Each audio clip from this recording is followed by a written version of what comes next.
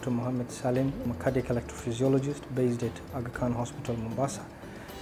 Today we're happy that we have done the first case of 3D mapping system guided ablation, Cath 3 machine, that is the first in the region.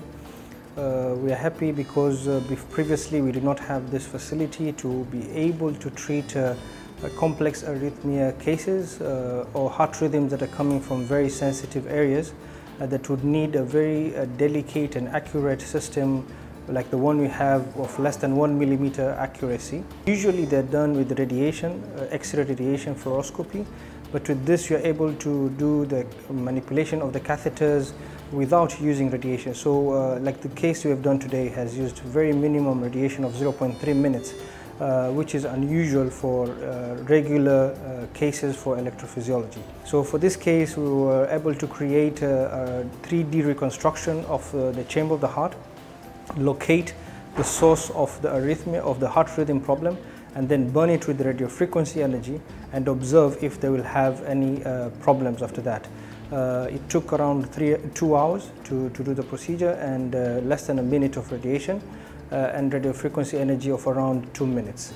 For this kind of procedures, we usually go through the groin, a vein in the groin called femoral vein.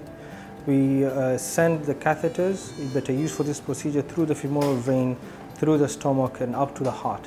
When it gets to the heart, we put those catheters touching the walls of the chambers of the heart and measure the signals compared to the patient's ECG. With those, we usually, for this procedure, we have measured around 1,000 points comparative to the ECGs, and we found the source where it is. As you can see the picture, it's in red. We go to the red point and then take a radio frequency catheter. At that point, touches it and burns the abnormal cells that cause these heart rhythm disorders. Usually it can be around 1 to 2 minutes burn.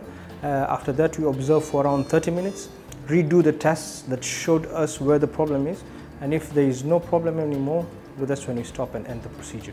What kind of cases mainly need this are those who have abnormal rhythms from either the upper chamber of the heart or the lower chamber of the heart that cause atrial heart rhythm problems or ventricular heart rhythm problems.